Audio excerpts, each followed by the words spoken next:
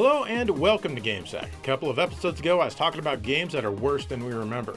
But now it's time to put a positive spin on that and talk about games that are better than most of us remember.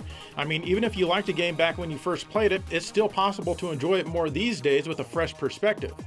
Let's start out with an obvious one. At least I think it's obvious anyway.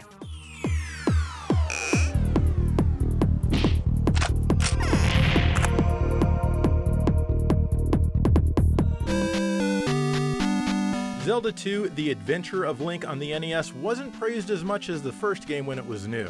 I mean, it's not like it was hated or anything, but it never got anywhere near as much love as the other games in the series. Part of this is, of course, because they changed the gameplay completely. You now wander around an overhead map in a similar fashion to a JRPG. There are now even random-ish battles that occur.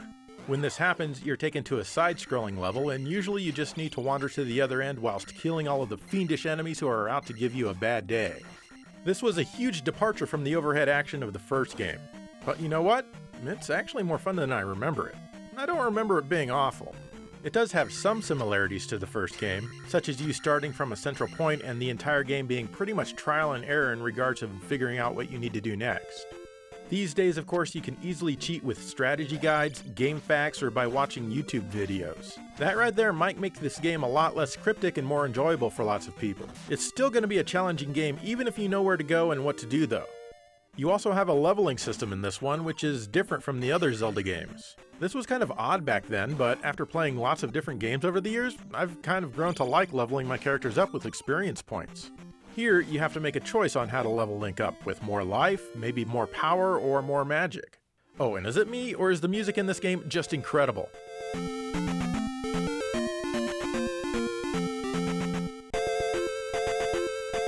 Don't get me wrong, the game is still a little weird. You have a limited amount of lives, and you can get a game over, which puts you back at the beginning of the game.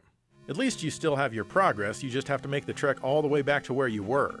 If you go in expecting a basic Zelda adventure, you're probably going to be a little bit let down. But if you go in with an open mind and are looking for something a bit different, hey, it's really kind of fun.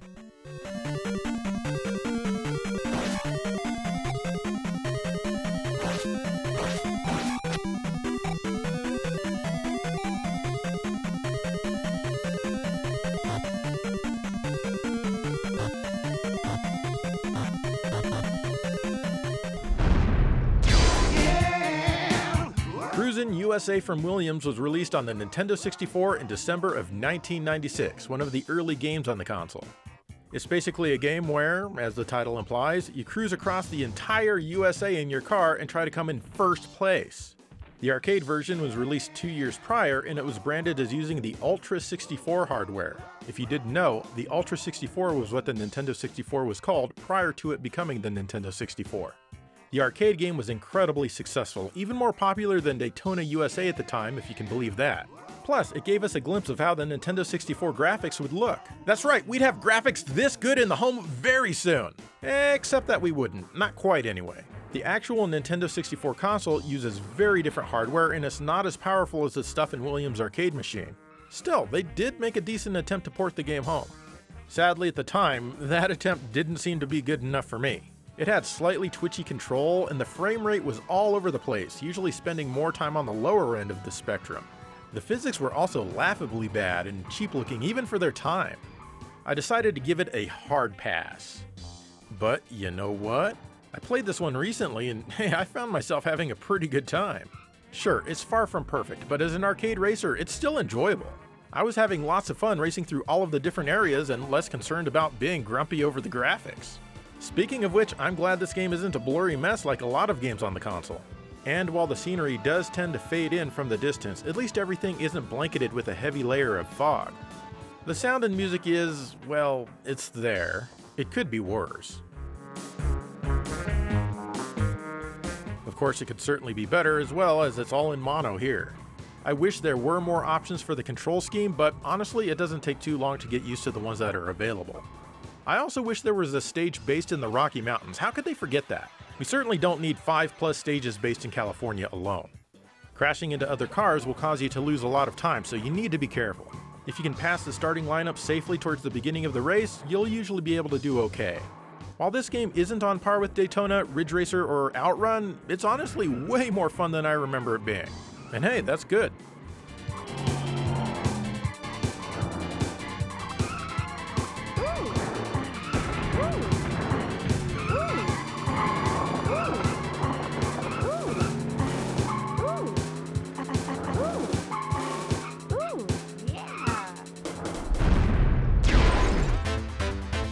Here's Herzog Zwei for the Genesis, and yes, I pronounce it like an American. What do you want from me? These days, this game gets a lot of praise from pretty much everyone who's played it, and rightfully so. It's one of the first real-time strategy games ever, definitely the first on a console. This was Technosoft's second game on the Genesis, and at the time people wanted something more like Thunder Force 2. I know I was confused by it at first, but I didn't really get into it until many years later. Then, my friend Bill, who's been on the show before doing console mods, really got into it, which made me take another look, and then something clicked. Basically, you're playing against a computer or a friend, and your goal is to destroy the main base of your opponent before they destroy yours. To do this, you need to build and deploy different things. Some of these will help you occupy the little sub-bases that are scattered about so you can work closer and closer to the main enemy base. You want this because you can't just fly around willy-nilly as you'll quickly run out of energy and die. Anyway, your main base or any of the sub-bases that you've occupied, you can build units to attack the main enemy base or defend any of your bases. You'll get to listen to some great tunes while doing all of this, and they'll definitely get stuck in your head, at least they do in mine. And for me, anyway, that's a good thing.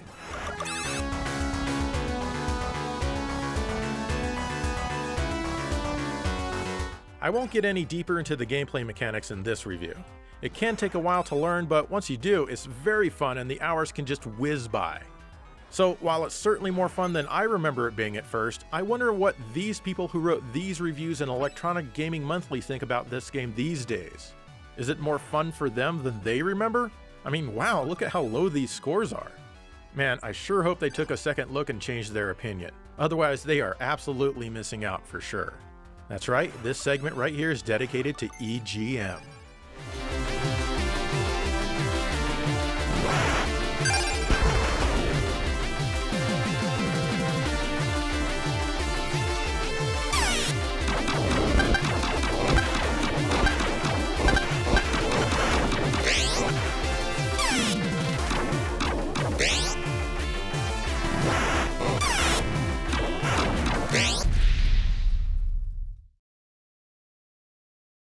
Alright, I may be a bit biased on this next one, but it did take me a while to appreciate it for what it is. You know, first impressions are important, but second and third impressions are perhaps even more important. Wow, that's profound, isn't it?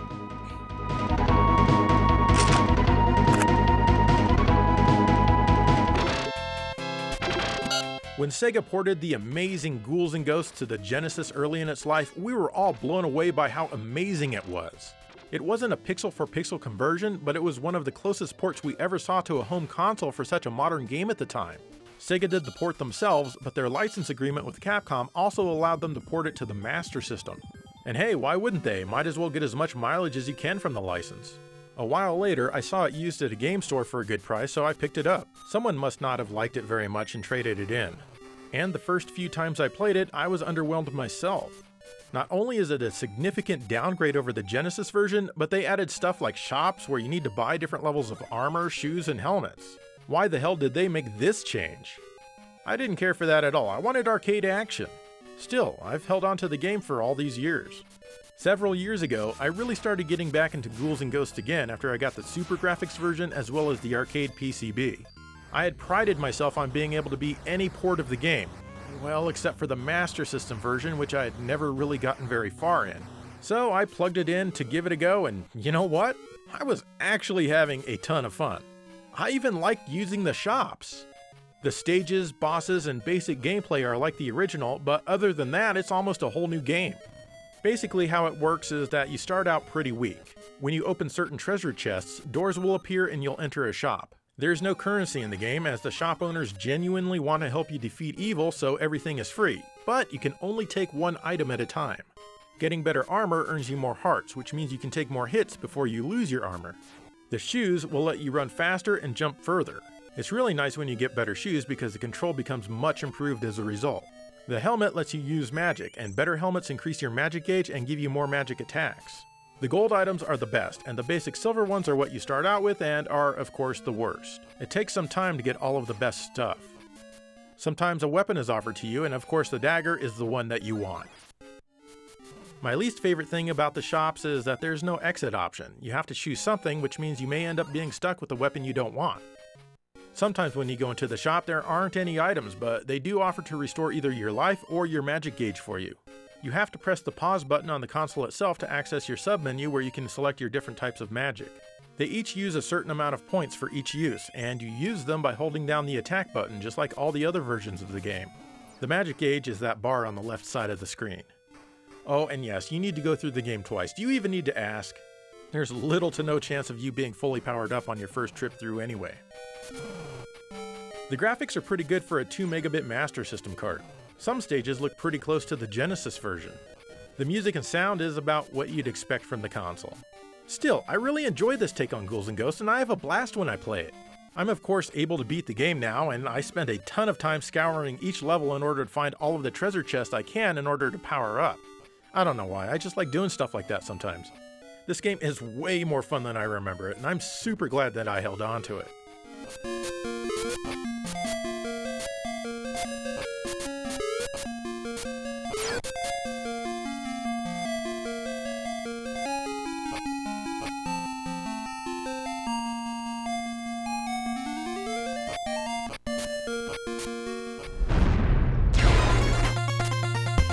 Castlevania II: Simon's Quest for the NES is another sequel that got a bad rap for quite some time. It was the odd man out, the one you didn't want to think about, the black sheep, not as good as the others. This one tried to be something different for whatever reason, adding backtracking and a few RPG-style elements here and there. It was far from a linear game and could almost be classified as a Metroidvania.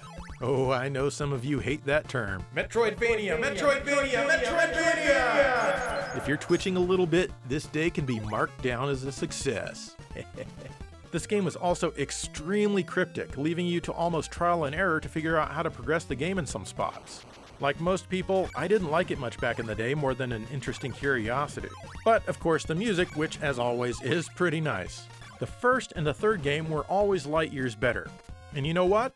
They still are, in my opinion.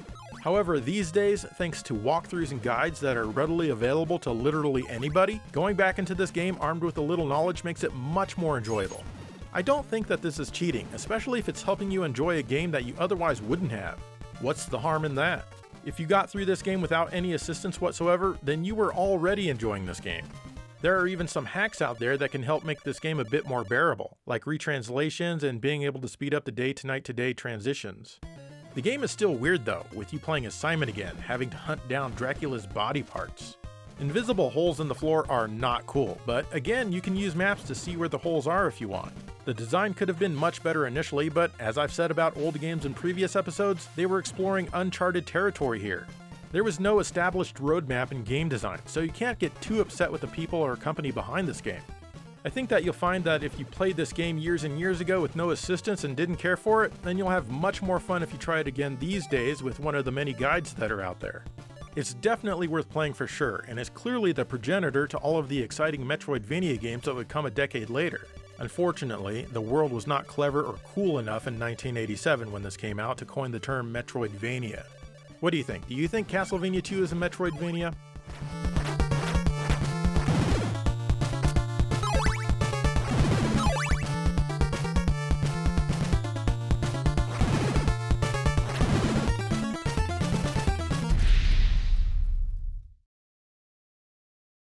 Have you ever played a game that you may have thought was good, but you just kind of blew it off because perhaps you had another game or maybe another two games that were very similar that you felt were way, way better? Well, that's exactly what happened to me with this next one.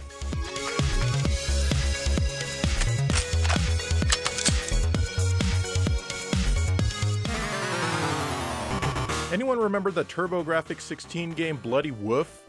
Hell, anyone remember the TurboGrafx 16? Well, if you watch this show, then you probably know what it is by now. Anyway, this overhead run and gun was ported from the Data East arcade game in 1990. When I saw pictures in the magazines, I thought it looked okay. Certainly not as good as Rambo 3 on the mighty Sega Genesis, which was also an overhead run and gun. I didn't think anything could top Rambo 3, I mean it's on the Genesis! That's Rambo! And he's on my Genesis! Around a year later, I finally got around to renting Bloody Wolf.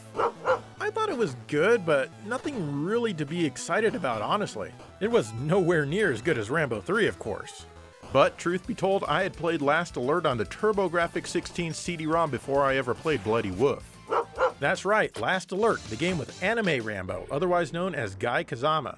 I really enjoyed this one and felt that there was no way that Bloody Wolf could ever live up, especially since it was on a wimpy HuCard. Sorry, I mean Turbo Chip. But some years ago, I ended up picking this game up from a sale on a PC Engine forum. That's when I decided to give it a true effort. And you know what? I really sold this game short with my assumptions back in the 90s. Not only is it super fun in its own way, it might even give Last Alert a run for its money in the fun department. You can get on motorcycles and run over people. Yeah, it looks really wonky, but it's so stupid that it's fun. This game also lets you jump, which adds to the strategy. You can rescue hostages who will sometimes help you and also discover weapons and power-ups in wooden crates. You only get one life, but you can continue as much as you want. And I don't want to spoil too much, but the game isn't necessarily over when you think it is. You're limited to a single player here, but I think that they handled it well. Then again, both Rambo 3 and Last Alert were single player games as well. The biggest knock against this game is probably the lack of overall variety in the stages. I really like the bloody death animations of the enemy, but I've got to give it to Last Alert with the win here, as the enemies do a full spin before they die, and there's even more blood. And if you were alive in the 90s, you know that more blood means it's better. The music is mostly stupid in both Bloody Wolf and Last Alert, and I love it all.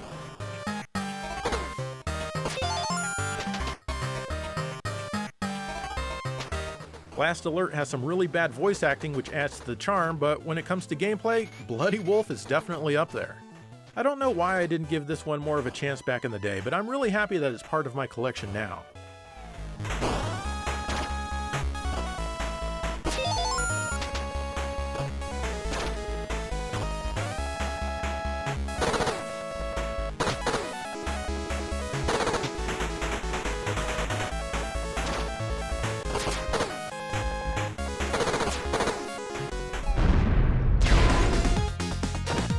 The original Streets of Rage on the Genesis was a great game that was released in 1991. Anyone remember 1991? It provided two-player beat-em-up action, which the very large majority of the population enjoyed more than Final Fight on the Super Nintendo, which was released not long after. Then, Streets of Rage 2 came out and raised the bar further than most people thought it could go, and it did this in 1992. Anyone remember 1992? It was and still is an incredible game and one of the best beat-em-ups of all time, bar none. Streets of Rage 3 came in 1994. Anyone remember 1994? Anybody? No one? Okay. Surely this game would be even better, right? Well, Streets of Rage 2 is definitely a tough act to follow since it was so good. The first several times I played Streets of Rage 3, I was very disappointed. It just didn't seem as cool as Streets of Rage 2. For one, the music went in an entirely different direction, which didn't help things. The artwork looked less refined, and it didn't help that Sega of America went in and changed the colors and removed things. Sega of America had a habit of making games worse for North American audiences at that time, and as a result, the game felt less balanced than Part 2. So, as you can guess, I didn't play this game very much over the years. But honestly, the game is still really good, even if it doesn't live up to the first two. The fighting action is pretty solid with a few new moves, and 6-button support has been added. In previous games, you could dash left and right by double tapping in a direction. Here, they even let you dash up and down, which can be really helpful. There are even multiple paths later in the game. The graphics are good, but I don't appreciate the gender-neutral colors Sega of America insisted on for some reason. There was absolutely no reason to do this, and as a result, it looks like a Super Nintendo that's been left in the sun too long if you play with Axel in his ugly yellow shirt. Even Blaze got a serious downgrade to plain gray clothes. Hey, 1994 Sega of America, I have a bit of advice. If you have a console that has a limited amount of colors, you need to make sure to use the bold colors to stand out. Also, the enemies no longer flicker when they die in order to protect people from seizures, maybe? But somehow this crazy stage is still in the North American version, so maybe they removed the death flicker for some other nonsensical reason that only makes sense to those employed at Sega of America in 1994? Do I have any employees from Sega of America from that time watching this? Please email me and explain this to me. I am dying to know. Well, maybe not dying, but I would appreciate knowing.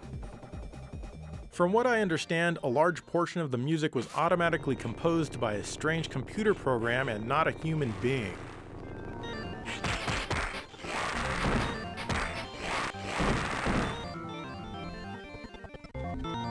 Probably not the best choice in retrospect, but there's still some great music in here.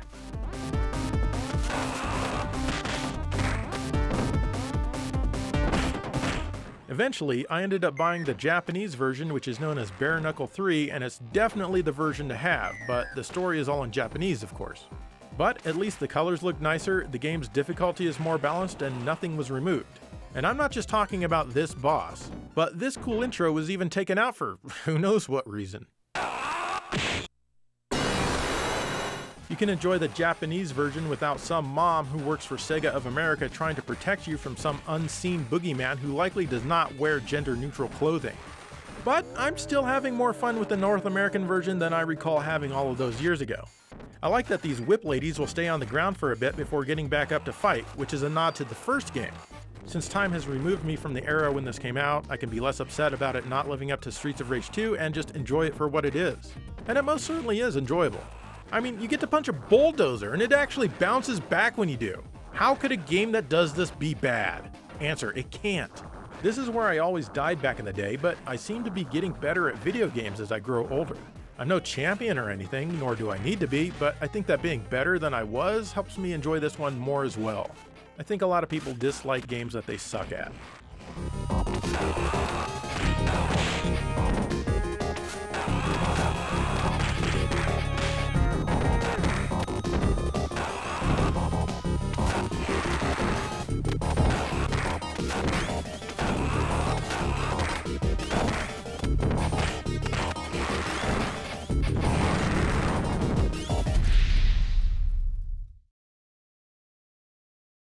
There you go, that's a bunch of games that, at least for me, are way better than I initially remember them. How about you? Are there any games that you enjoy more these days than you initially did, now that you're playing them with a different mindset? Or once you dislike a game, do you just double down and hate it forever? Let me know. In the meantime, thank you for watching GameSack.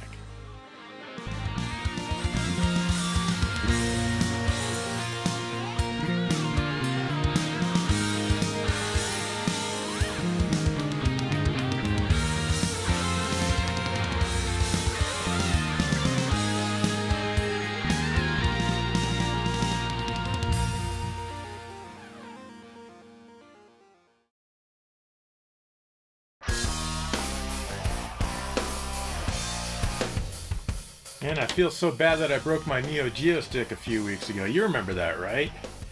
Well, I've got a new shell that I can put the parts in, so maybe I'll just throw these parts in here and, you know, just be really, really careful from now on when I play Neo Geo games. Anyway, let's get these parts in here.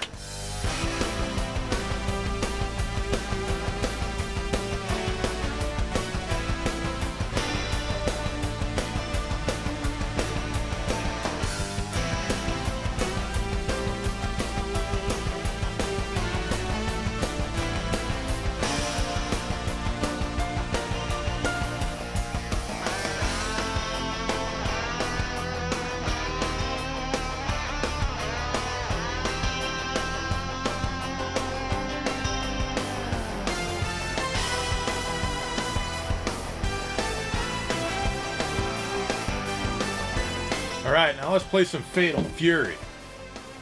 Fatal Fury! Nice. I think I should probably choose easy so I don't get, you know, angry. Oh, and of course, every time you play this, you've just got to choose Humphrey Bogart's great-grandson, Terry. Let's do this! Round one! Fight!